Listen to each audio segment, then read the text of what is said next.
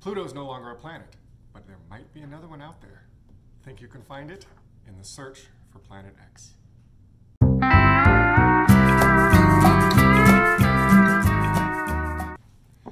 Hey everyone, it's Kylie at Games Unlimited. I want to talk to you about a new deduction game from Renegade. This is the search for Planet X. This is a deduction game that uses an app, which is one of the greatest inventions for deduction games because it makes sure that the game can't go awry because someone said something wrong or misinterpreted how they were supposed to read something. The app knows exactly where everything is and can give you the appropriate clues to help you use your brain to figure out, in this case, where Planet X is. So you're going to set this one up. This is a game, you can play it solitaire or up to 4 players. And each of you is going to have a pad of paper that shows all of the sectors of the night sky. So depending on whether you're playing a standard game or the expert game, there'll be 12 or 18 sectors of the sky.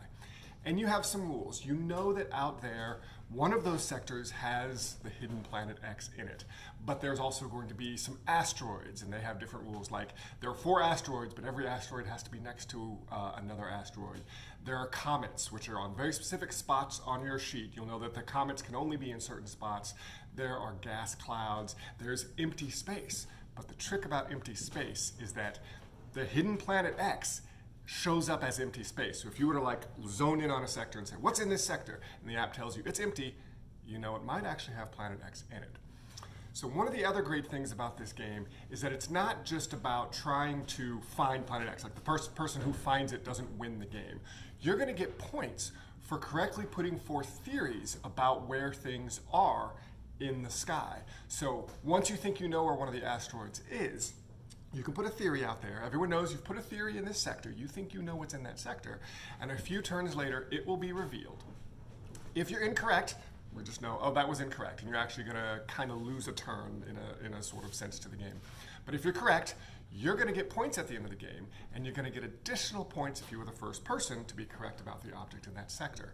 So you're really encouraged to early on put those theories out there. But of course, in doing so, you're letting everybody else know information. So they'll be one step closer to finding the planet. It's a very cool setup. You're going to put your pieces on the board. Everyone's going to type into the app which part of the map they are on and get some unique information. So I might know that this sector doesn't have a gas cloud and that sector doesn't have a comet. You might know that a different sector doesn't have a dwarf planet and things like that. So we all start with some different information and there's different levels. So if you're playing on the beginner level, you might get 12 pieces of information, where someone playing on the expert level might only get 4 or even no pieces of information at the beginning. I've had a blast with this one. I think if you like deduction games, think things like Clue or the more recent Alchemists. It was a very popular one a few years ago. This should be right up your alley. It plays quick, I would say 45 minutes for a game. You can play it solitaire against a bot that the app controls. A lot of fun. That's the search for Planet X. Definitely check it out. Get those critical reasoning skills, put them to the test, and find out a lot of interesting things about our solar system. In fact, each of the player pieces is a different actual telescope, and behind your player screen has some information on where that telescope is located and what it does. Search for Planet X. Great game.